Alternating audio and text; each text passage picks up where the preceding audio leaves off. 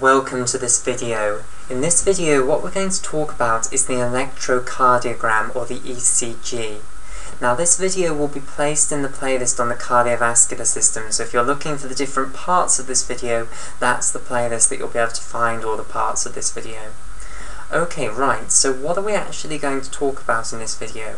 Well, firstly, what we're going to do, we're going to start off by giving a basic description of what the ECG is actually going to do, and then we're going to go over some basic cardiac physiology that we're going to need to understand in order to actually interpret an ECG. So we're going to go over the conduction system through the heart, so how electrical signals actually propagate through the heart. We're also going to introduce the concept of a cardiac vector, which will be important in order to interpret ECGs. Then what we'll do is we'll actually talk about how an ECG is performed, and we'll actually talk about the different waves of the ECG and what they actually represent and why they represent that, how they represent that. So we'll actually talk about why an ECG actually looks the way it does. Finally, what we'll talk about is the 12-lead ECG, which is what is actually used in clinical medicine. And the 12-lead ECG is complicated because you actually perform 12 different ECGs that all vary on the angle that you're looking at. Now, here we will not actually be discussing why you use all these 12 different ECGs and what they're actually useful for. That's beyond the scope of this video, but I hope by the end of this video that you will at least be able to go forth and hazard a good guess at what each of the 12 ECGs that you would get in a 12-lead ECG would look like from the physiology that we will discuss here. Okay, so the first thing that I want to do then is give a basic overview of what an electrocardiogram is actually going to show. So the basic understanding that I want you to have right away is that the heart, it's an electrical machine. In order to coordinate the cardiac cycle, in order to get the correct portions of the heart to contract at the correct times, there is a very complicated electrical signal propagation through the heart. This electrical signal propagation causes disturbances in the electrical potential all over the body. So it causes electrical potential disturbances all over the body. The electrical potential at the different points all over the body is going to change slightly. And the basic principle of an ECG is that we are going to measure an electrical potential difference between 2 points, and as you're at different phases of the cardiac cycle where the electrical signal propagation is at different points, you're going to have different electrical potentials at the 2 points that you're measuring the electrical potential difference between, and therefore the electrical potential difference will change. And indeed that's what that graph that you're actually going to see, the iconic graph of an ECG, is actually representing. It's representing the electrical potential difference between 2 points of the body. And why does that change? It's because of the electrical activity in the heart. That's the basic principle of what an electrocardiogram is going to do. So what we need to understand is how does the electrical signal within the heart propagate, and then what we'll do is actually use that to understand why a certain ECG, and we will start off just with a specific ECG, i.e. we will fix 2 points of the body and we'll look at the electrical potential difference between those 2 points, and then we will understand why the graph actually shows that characteristic form. Okay, right, so then we're going to begin with a revision of the way in which the electrical signal propagates through the heart. Now, as I say, this is supposed to be a revision, so if you have never seen this before, I have a video entitled The Cardiac Cycle and Cardiac Electrophysiology, which is a more introductory guide to this. Okay, so I'm going to draw a nice simple picture of the heart, like so. So I'm just going to show the 4 chambers of the heart and the walls of the chambers of the heart. So up here we'll have the left atrium, okay, then we'll have the right atrium on this side here, then the left ventricle down here, and the right ventricle here. So here are the 4 different chambers of the heart, and the nice thing about this picture is it shows all of the walls of the chambers, and we will be able to draw our conduction system for the electrical signal on this picture nicely. Okay, so firstly just labelling up the different chambers. So this is the right atrium, and we discuss in the video on the cardiac cycle and cardiac electrophysiology exactly what this is representing. It's representing a cross-section through the heart at a bizarre sort of diagonal plane, but it's a good plane to take because it shows us all 4 of the chambers. Okay, so if you're not familiar with what we're actually looking at here, I recommend you go and watch the video on the cardiac cycle and cardiac electrophysiology, which is also in the playlist on the cardiovascular system. Okay, so this is the left atrium, this is the right ventricle, and this is the left ventricle here. Okay, right, so firstly then, where does the electrical signal that drives the heart under normal cardiac physiology originate? Well, of course, it originates in the sinoatrial node, which is this specialized cluster of cardiomyocytes in the wall of the right atrium. So I'm going to start by adding that onto our picture. So this little cluster of cardiomyocytes up here, and it's near the superior portion of the right atrium. It's actually very close to the place where the superior vena cava joins the right atrium. Okay, so let's say that this blob, which I'll colour in pink here, is representing the sinoatrial node.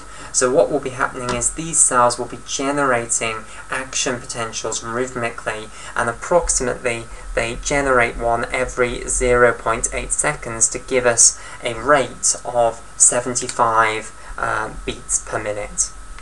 Okay, so these are generating action potentials spontaneously every 0.8 seconds.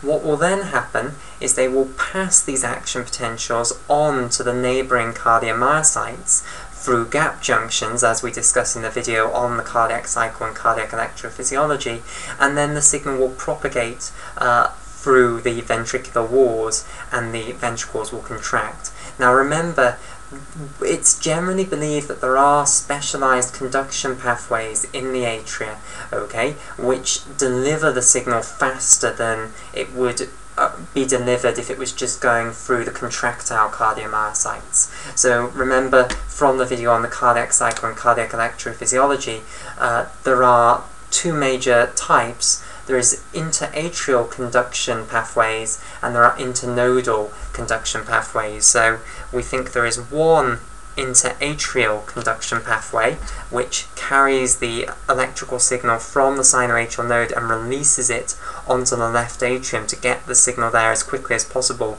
so that we get the left atrium contracting at the same time as the right atrium. And remember, this interatrial pathway, this is known as Bachmann's bundle. Okay, so in orange here this is representing Bachmann's bundle. We also believe that there are 3 internodal conduction pathways which take the electrical signal and deliver it to the atrioventricular node. So remember, there is a fibrous insulation between the atria and the ventricles. Electrical signals cannot propagate from atrial cardiomyocytes to ventricular cardiomyocytes. So when the electrical signal arrives at the cardiomyocytes that border this fibrous insulation here, it cannot go any further, it cannot spread to the ventricular cardiomyocytes. The only hole through this insulation here, which is known as the atrioventricular septum, is in the form of the AV node here, which I will colour in red. Okay, which for short I'll just abbreviate down to the AVN. Okay, so another part then of the atrial conduction system is these pathways which deliver the electrical signal from the sinoatrial node to the AV node, and they deliver it nice and fast. So there is a anterior one here, a middle one which will go like so, and a posterior one which will be on the posterior wall of the right atrium, and those are the 3 internodal pathways, internodal conduction pathways through the wall of the right atrium to deliver the electrical signal nice and quickly to the atrioventricular node. Okay, so to summarise, the sinoatrial node generates action potentials every 0.8 seconds. These go through the conduction system, so there is the Bachmann's bundle here, which will take the electrical signal to the left atrium, where they'll be released on the left atrial cardiomyocytes, and it will spread from atrial cardiomyocyte to atrial cardiomyocyte to cause them all to contract. And then we also have these conduction pathways on the right side of the heart here, which will take the signal to the AV node. Now, and also of course it will be released onto the normal atrial cardiomyocytes and will propagate down the atria in that way as well.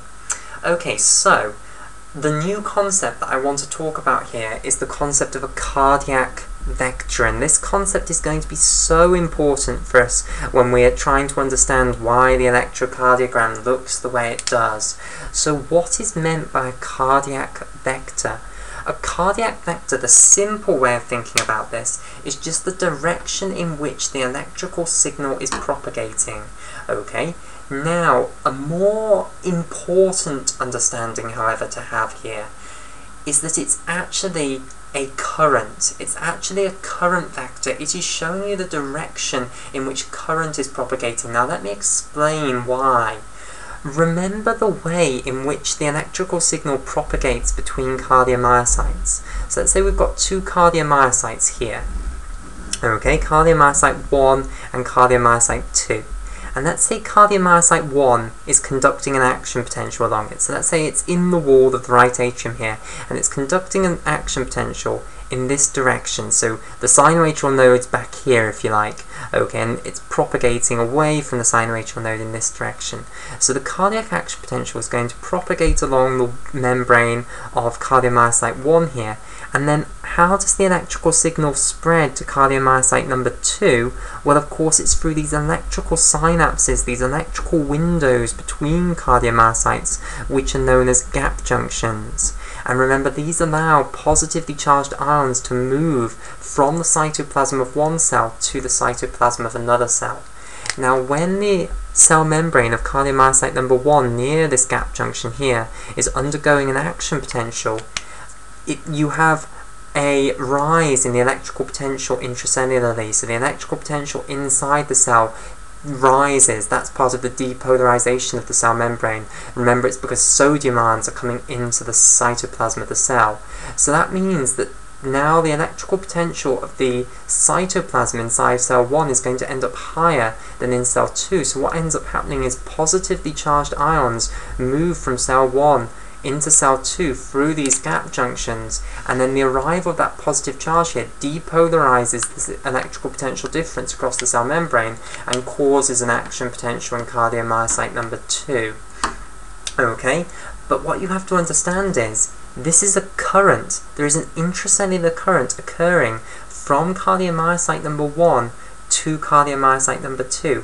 Now if you think about this occurring all over the atria, you are getting intracellular current moving in the direction that the action potential, or the electrical signal, is propagating down the cardiomyocytes. So really, the cardiac vector, which is the direction in which the electrical potential, the electrical signal is propagating down the heart, is actually representing this flow of current, and this is such an important understanding. Okay, because if we are overall moving current in a certain direction, and let's draw the cardiac vector in this case, we can see that the entire signal is propagating in this direction overall. Okay, so for atrial, for the atrial portion of the cardiac cycle, the cardiac vector is clearly in this direction, going down the heart from the top where the sinoatrial node is down to where this fibrous insulation between the atria and the ventricles is. Okay, what's really happening then is loads of current, intracellular current, is moving in this direction. So actually overall we have a lot of intracellular current moving in this direction. Now when you move a huge amount of charge, that's going to create changes in electrical potential. Okay, namely, you're going to find that in a body part that's down here, let's say, and this is such an important understanding, so I'll spend some time with this. if we have a body part that's down here with respect to the heart, say the left leg maybe, because of course the left leg will be somewhere down here, what's going to happen? We're bringing positive charge down here. We've got this positive current throughout the atria of the heart overall. All over the atria of the heart, we're getting positive current moving in this direction inside cells because of the fact that the electrical signal is moving in this direction. So we're actually going to be affecting the electrical potential over here. We're going to be raising the electrical potential here. So the electrical potential, which I'll call capital E here, is going to be going up, because wherever you move positive charge to, that raises the electrical potential there. Whereas if I look at a point over here, let's for instance say, so this was the left leg, if I've got a point up here, which could be, for instance, the right arm, okay, you're moving positive charge overall away from that, so you're going to decrease the electrical potential here. So the electrical potential up here will go down. So if you had, for instance, a kit for measuring the electrical potential difference between these 2 points, you would see a change, okay? Specifically, if you were going from here to here, you would see a rise in the electrical potential difference, but as this one becomes more positive and this one becomes more negative, so the difference between them is going to become more positive. That is the basic principle of how the electrocardiogram is actually going to work, but don't worry if you don't understand that, we will come back to that.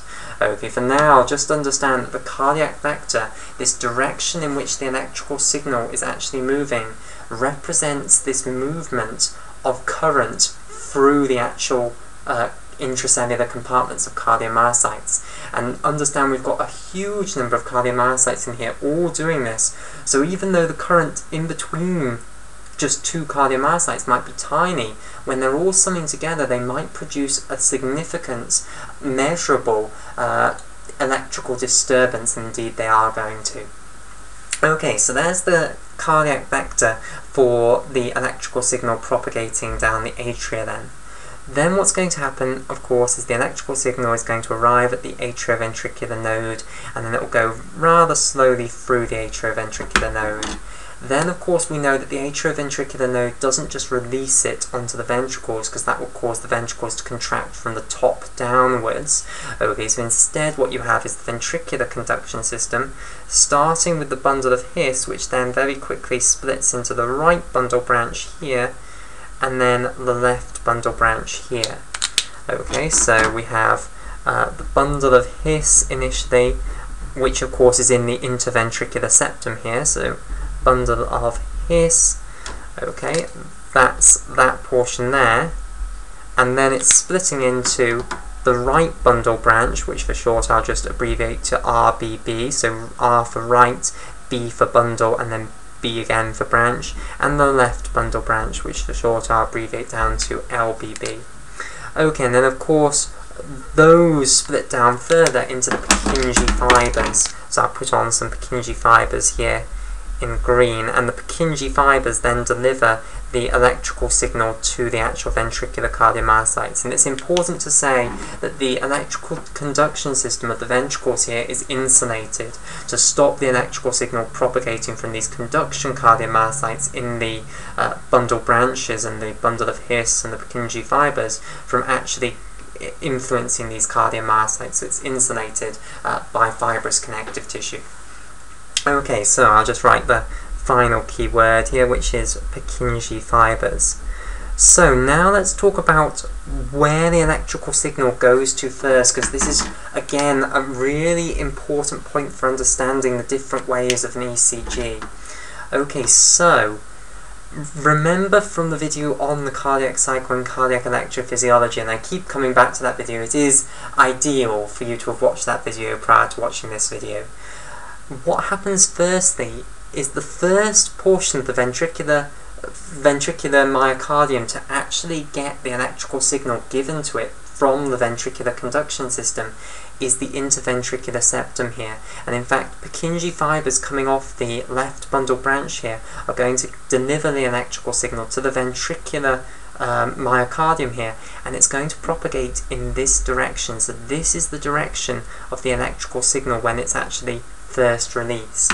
Okay, so you're going to get propagation of the electrical signal up the ventricular septum here, in this direction. So the cardiac vector has suddenly changed direction. So now we're going to be seeing intracellular current going in the opposite direction. So you'd expect to see the opposite change in electrical potential difference between these 2 points that you saw during atrial, the signal propagating through the atrial contraction. Okay, so that's the first thing that's going to happen, and we are going to see that on the ECG. Then the next thing that happens is that the actual signal arrives in the major portions of the right and left bundle branches, and it's released onto the major portion of the myocardium, this portion of the myocardium, and this portion of the myocardium. Now, importantly, the ventricular conduction system, the Purkinje fibers here, they release the electrical signal firstly onto the inner portions of the myocardium, okay, which is more fancily called the subendocardial myocardium. Okay, so the endocardium is just the endothelial cells that cover the heart, just like the rest of the blood vessels. The heart has to have endothelial cells, and those are called the endocardial cells. So subendocardial myocardium means the myocardium that is just underneath the endothelial cells, and therefore is this inner myocardium. So as shown on the picture, the conduction system is in the inner portions of the myocardium, and therefore releases the electrical signal firstly to the inner portions of myocardium. So what happens is the electrical signal propagates outwards, peripherally, from the inner myocardium, the subendocardial myocardium, and sorry, this should be subendocardial rather than subendocardium, the subendocardial myocardium, to the outer myocardium, which is known as the subepicardial myocardium.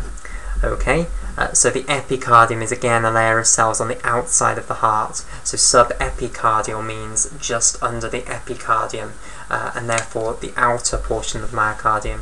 So what's going to happen then is the electrical signal, the action potentials, are going to propagate from the inner portion of myocardium to the outer portion of myocardium. So again, the cardiac vector, what direction is it going to point in? Well, if you sum all of these together, think of it happening all over the ventricles here. What is the overall direction you're going to get? Again, it's going to be in this direction, I hope you can appreciate. Okay, because where you've got a bit going in this direction, so let's say over here we have a bit like this, you'll have another bit over here like this, and those sort of currents will balance out, I hope you can appreciate. So really the cardiac vector, it's all about understanding in what direction overall are we getting intracellular current moving. And you'll see over here, although here the intracellular current is moving in this direction, up here we'll have a bit moving in that direction, and you know, both of them have a component in this direction, like so, and then they have directions in the components in the perpendicular directions, and moving current like that will cancel moving current like that. So overall, when we sum all of this together and think of the summed effect, the overall net direction in which current is moving is this direction. Okay, so you'd expect when we get this major ventricular depolarization here, that it would produce the same sort of shift in the ECG as when we had atrial depolarization, and indeed it will do. Right, the final bit where the electrical signal is released to is the back portions over here, the posterior portions of the myocardium. Okay, so what's going to happen is the ventricular conduction system is going to release the electrical signal, and it's then going to propagate backwards. And of course the cardiac vector, in that case, the direction in which the current, the intracellular current will be moving, will be like so. Okay, again, the opposite direction, the same as when we had the ventricular septum depolarization, when it was propagating through there. Okay, so there we have now talked about cardiac vectors. Now, one more thing that I want to do just in this introduction, because it will be important when we actually come on to understand why the ECG looks the way it does, is talking about repolarization. So we've talked completely at the moment about depolarization, and the fact that when depolarization occurs and propagates from one cardiomyocyte to the next one along, you get this current of positive charge moving from one cardiomyocyte to the next one to be depolarized along. Now, what happens when repolarization occurs? Well, when repolarization occurs, current is going to move in the exact opposite direction. So imagine this cardiomyocyte number 1, has just repolarized, and it's repolarized before cardiomyocyte number 2. Now what's going to happen is cardiomyocyte number 1's electrical potential intracellularly will return to normal, but cardiomyocyte number 2's electrical potential intracellularly won't have returned to normal yet. So now you'll get positive charge moving in the exact opposite direction. So when we have repolarization, we're going to get positive charge, we're going to get a current moving from cardiomyocytes, but in the exact opposite direction. Okay, so you're going to get positive charge going into the one that is repolarizing first. So, how does this work then? Well, what would you and this is going to be important. Again, we need to draw a vector for this, because this is going to show up on the ECG, these currents that are moving from cardiomyocyte to cardiomyocyte because of the chain of repolarization. What I need you to understand at this stage is that repolarization occurs in the opposite order to the way depolarization occurs. Now, we're not even going to talk about repolarization for the atria because it doesn't actually even show up on the ECG, so we'll ignore repolarization of the atria. We'll just talk about repolarization of the ventricles. Now, you would expect repolarization to occur in this order.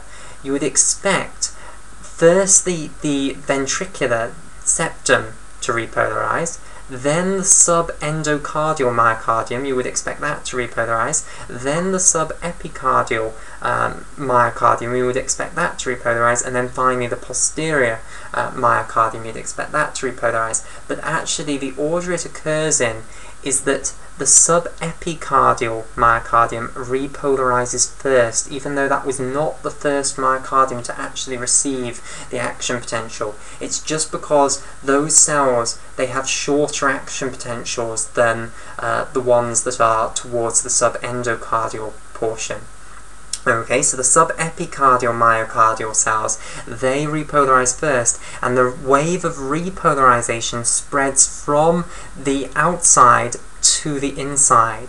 Now, as I say, when we've got the spread of repolarization, current moves, positive charge moves from the cells that haven't repolarized yet to the ones that have repolarized. So this means you're going to get current moving from inwards to outwards, okay, throughout repolarization, because the subepicardial myocardial cells, they are going to repolarize first, and the subendocardial, the inner ones, are going to repolarize last. So in fact, you're going to get another current vector, another cardiac vector, that is in this direction when the ventricles repolarize, because of the fact that the subepicardial myocardial cells repolarize first, and the subendocardial myocardial cells, they repolarize last.